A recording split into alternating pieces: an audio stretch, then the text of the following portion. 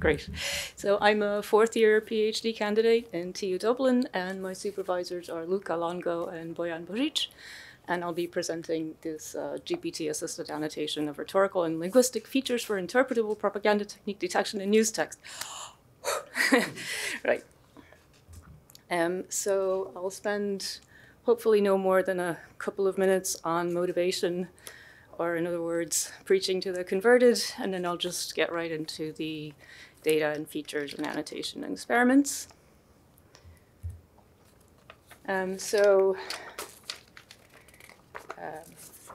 we know, the social science literature shows us that mis and disinformation and propaganda are a threat to society and to the functioning of democracy. It leads to an erosion of trust in social institutions and political polarization and ultimately unrest.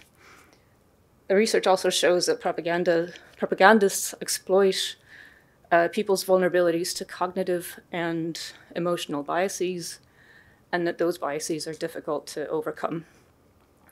Some of our current techniques, such as flagging and demoting content, to overcome those biases or to overcome propaganda can sometimes result in a backfire effect. So in other words, the opposite effect of what we're trying to accomplish, especially if the reader is already entrenched in a particular belief. The social sciences also tell us that media literacy and critical thinking are a necessary solution for propaganda susceptibility prevention. And then experiments show that objective explanations can help consumers to think critically, and that if information consumers are exposed to those objective, nonpartisan explanations, then they can learn to identify propaganda on their own.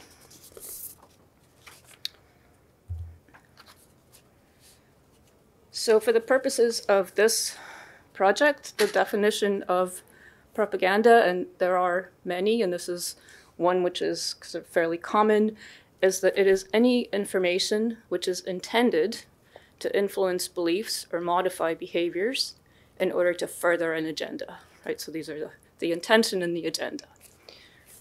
What makes it a little bit different from other mis and disinformation work is that the information does not need to be false, right? Rather, it uses rhetorical devices and logical fallacies to achieve its aims.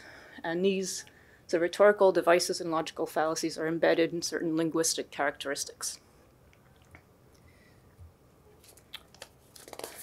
So we believe that one way of achieving those desired sort of objective explanations is by shifting the focus from what is being said to how it is being said. In other words, how language is used for the purpose of persuasion. And this has long been the purview of rhetoricians and linguists. And while there are some techniques in computational linguistics and NLP for extracting like syntactic features and morphological features, there is no single computational procedure for extracting sort of rich rhetorical devices and linguistic characteristics specific to the language of persuasion. All right, so that's what we're going to be trying to extract. So a quick overview of the system. So we have three phases. First, we turn to the literature on the language of persuasion to generate a novel feature set. We codify those features into a machine-readable format, and we then pay human annotators to label a small subset of our data. And then lastly, we use those human annotations to train GPT or fine-tune GPT to annotate the remaining data. In a little bit more detail, right, here are the three stages again. So there's the feature extraction. We create the JSON files containing features, their values, descriptions, definitions, and examples, right? We prepare our data set. This is the PTC corpus, so the Propaganda Technique Classification Corpus. I'll talk about that in a little bit.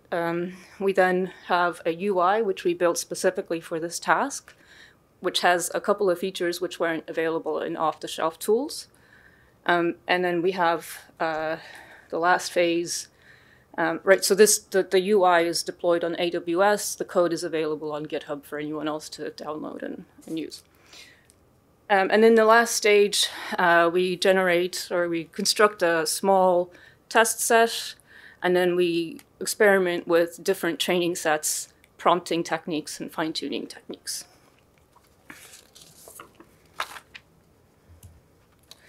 So specifically, we codify the features described in Rhetorical Style, the uses of language in persuasion by Jean Fahnestock. We end up with 22 features. Each has between 3 and 14 values or properties. And then on the screen, what you have is an example of the feature subject choices, and it has the values humans, rhetorical participants, things, abstractions, concepts, slot fillers.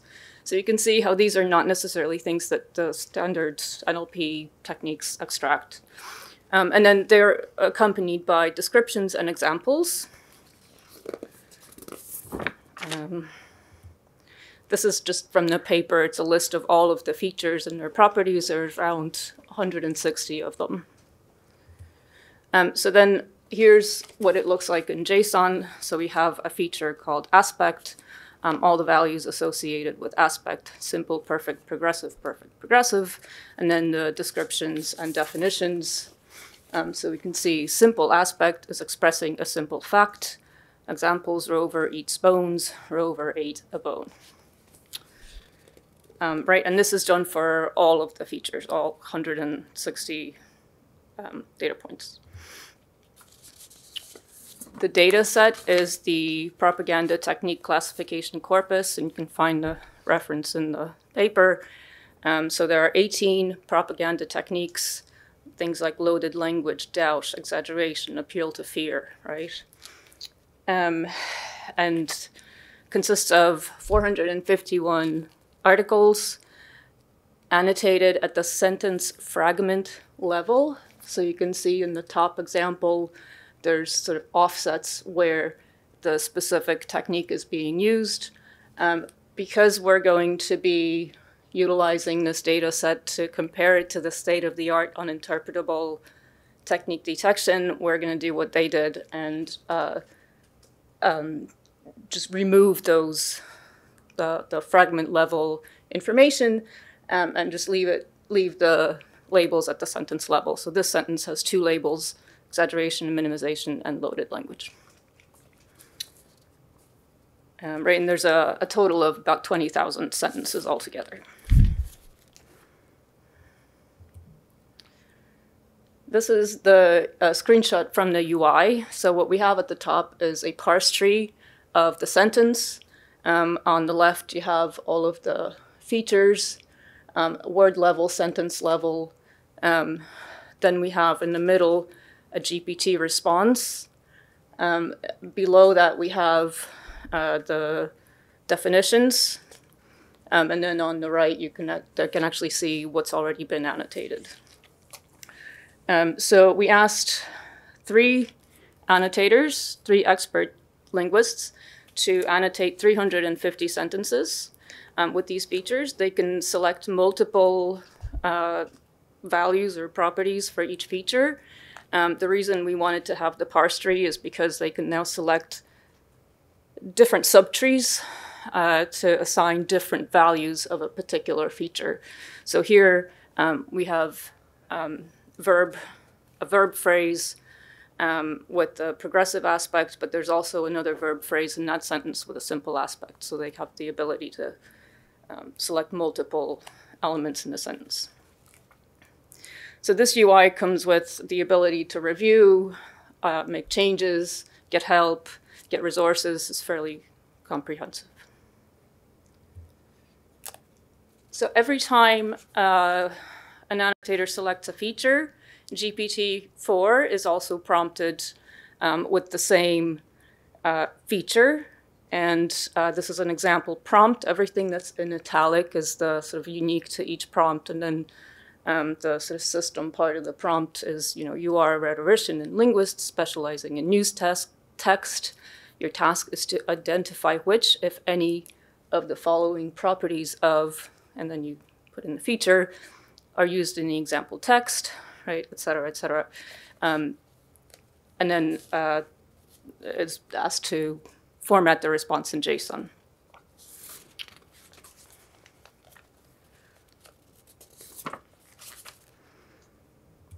Okay, so once, right, we repeat that prompting procedure for GPT 3.5 using 2 different temperature settings. Right, so the lower temperature setting, the more consistent it's going to be. That's by design from OpenAI. And we now have data consisting of 350 sentences annotated by human experts, GPT-4, and 2 versions of GPT 3.5. The table on the left shows inter-annotator agreement for each of those. We use Krippendorff's alpha to measure human agreement, which is the leftmost column titled K. And as you can see, it's fairly low. Since Krippendorff doesn't allow multiple labels, we're also going to calculate a Jacquard score. So that's sort of intersection. So if one annotator chose simple and another annotator chose progressive and simple, there's an overlap of simple, and that's a partial agreement. So to calculate partial agreement, we take a Jacquard score, and then we also measure exact agreement. So all 3 annotators would have had to have assigned exactly the same values to a given feature. And we do that because it's more of an apples to apples comparison to GPT.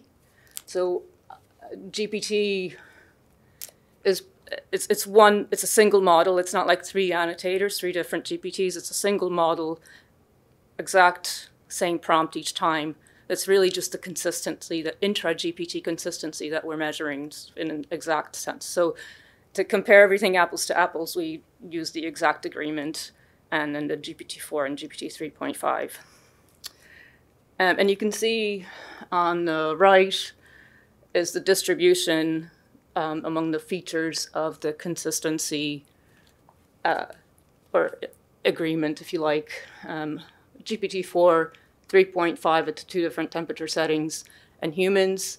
It's sort of curious that humans are so low on that, but the important thing to note here is that the agreement itself doesn't actually tell us anything about correctness or accuracy, right? So in order to measure that, we're going to need some ground truth labels. So we construct a ground truth data set. We do that by taking 30 sentences from each feature where all 3 annotators agreed exactly. Right, so perfect agreement, 30 sentences each feature, so we have about 600 data points. We then manually inspect those 30 sentences, those 600 data points, and if I don't agree with the correctness of the annotators, I relabel that data point. So it's a painstaking manual process, but it actually generates a nice ground truth data set of 600 data points. We then use those same 600 data points to perform error analysis on the GPT responses. So GPT was prompted to provide an explanation of its answer, and we analyze those answers to see kind of what kinds of things it's getting wrong. And we come up with sort of 5 or 6 different error types, right? So confounding is when GPT returns some property or value, right, of a particular feature, but it's using a definition of another value in its explanation, right, and it's getting the answer wrong. Overgeneralizing is this is actually the most common one, where GPT will return some property or value of a feature, not necessarily correctly, and it'll explain it in a way that's sort of broader than the definition that we've provided. So this is an example of one. The sentence, once again, the media are blaming the messenger instead of dealing with Islamic violence. Are blaming is an example of the progressive aspect, right? But GPT's response is simple, and the reason it gives is that the text uses a simple aspect to express facts. It's an expression, simple, an expression of a simple fact, right? That's sort of broadly, yes, that's true, but it's not true in the context of grammar. And that happens a lot. Hallucinating is when it just kind of makes stuff up that wasn't there in the sentence in the first place. Greedy answering is an interesting one. So we give it a list, and in the prompt, we say, you know, choose any element from the list, and if none exist, provide an empty list, right? But it doesn't like providing empty lists. So there's usually some answer, which is incorrect. And then other errors, which we weren't able to sort of easily categorize, where it's just kind of just wrong.